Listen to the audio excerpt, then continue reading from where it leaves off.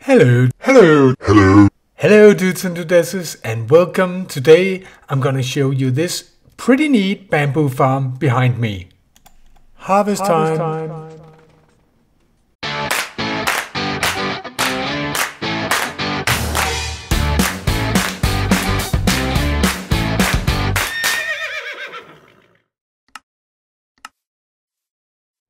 Welcome back, and here we have the farm in its entirety, and it's using several quite unique and fun ways of doing things, and I'm gonna break them down one by one.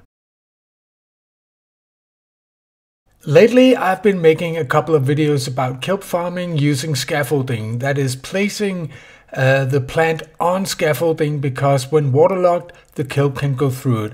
A guy called MineTheFab picked up on this. I think he's a member of my Discord community, and he made his own video about a kelp farm with a kelp pusher instead of a flying machine.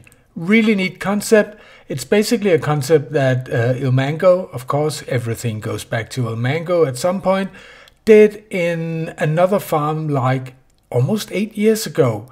But MineTheFab saw that I use scaffolding to make layered kelp farms with flying machines, and he made it with his kelp pusher that he got from Ilmango. And I thought that was quite neat, and I looked into it, and I have actually built my own kelp farm using that technique, and I will make a video on that. It's in another world than this one. But getting there took a while, to figure out all the mechanisms and the redstone. I wanted to do it differently. And it was instantly clear to me that this mechanism is obvious to use in a bamboo farm. So we get this video and this farm first. What is a kelp pusher? Basically, a kelp pusher is two sticky pistons pointing into a row of slime blocks. And as you probably know, a piston can have a push limit of 10. So you can have 10 slime blocks down there, and then we have a redstone block right there. And when we go down here, you can see we have another set of sticky pistons and another set of slime blocks and so on. And the idea is, I've put in bamboo here. The idea is if I power this piston right here, you can see it pushes on that side. And if I power that one, it pushes on that side.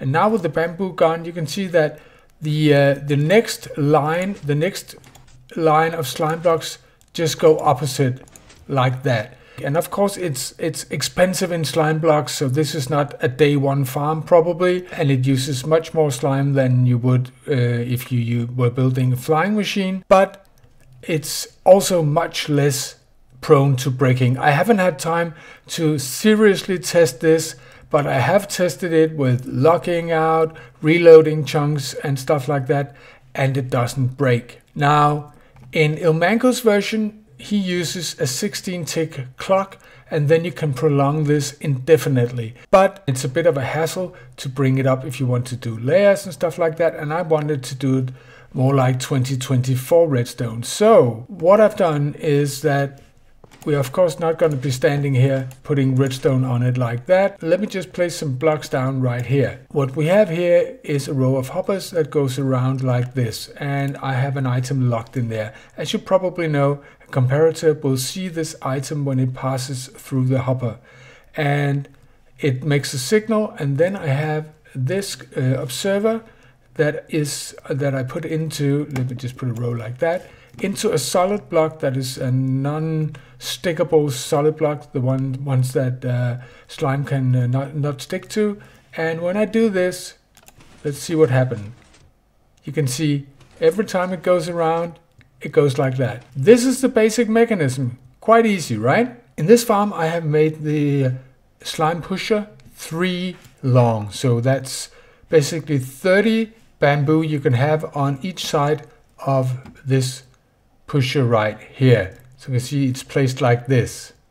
As I said earlier, with this setups, with the observers, you cannot build it longer than 3 long, then it will mess up out there. If you want to have it longer that way, you will need to have a 16-tick clock.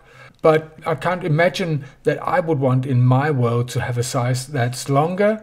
And even if you want more, you can just make it wider as long as you want you can make it as wide as you want, as long as it is not more than 3 long. But the bamboo needs to be collected, and that's quite a neat part of this, I think, because this is the hopper line. An item is passing through, and it gets picked up by this comparator, and this make this go as I showed you before. But the space before is not used because it's only every other block. So this space and this space we don't use for anything. But what if we put a comparator there as well, and then a block above it? Then it will fire this redstone down here, and then we just take a signal from that into a block like that, and then you fire the minecarts that go underneath to pick up the bamboo. Let me just show you by putting in a block here, and you can see it goes like that, and it returns. So this is just a miniature of what we have under the farm. As you can see here, you have an unpowered powered rail right there, and then of course you have a normal rail, and you have powered rails that go all the way. So the minecart goes like this, and it goes all the way back, and then it just places itself there until the next time that an item will be passing through the hoppers. Now this is a bit fast, so what I've done under the farm is that from this first rail right here, I have waterlogged it until the last one right there. Of course in the farm there are many more rails underneath, but basically I don't waterlog the first one and I don't waterlog this, so there's energy enough to get around. And then the water will slow down the minecart, so it takes a bit longer, and it will pick up everything from the farm. And that is the circuit you see right here. You see we have the hopper line, we have the comparators, we have the observers into a solid block, non-stickable, and then you have the piston right here. Underneath, or every other block, we have a comparator, and down to the redstone over here, and then it pushes the minecart along, and the minecart is standing on a row of hoppers. So when it comes back, it unloads. It's actually still unloading from the last harvest like that. And then I've just built my standard compressor. I've made a separate video about this, and what it does is basically every time there's 9 of something, it makes a block and it goes in here. Now to control the harvest, I just use a daylight sensor like this. And you can see the daylight sensor is read by a comparator, and again into an observer, into a repeater on 4 tick delay, which goes into a block with a torch, and then there's a block right there, and that block there locks this hopper. And I don't know, I have no idea why it's pointed dripstone, but that's the item that goes around in the hopper chain like that. And the pots right here, I'm still debating, I'm not sure. But you can use composters as well. I don't know if they make more lag than composters do because they're an entity in itself. But I've seen others do it, so maybe it's better than composters.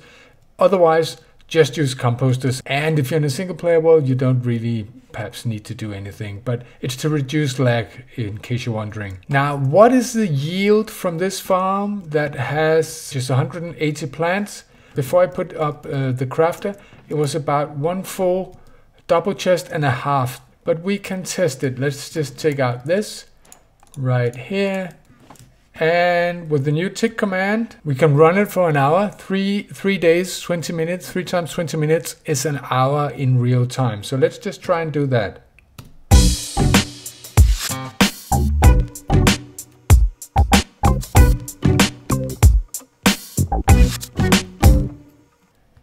All right, it has run for 3 days, which is the equivalent of 1 hour, and we have 1, 2, 3, 4, almost 5 stacks.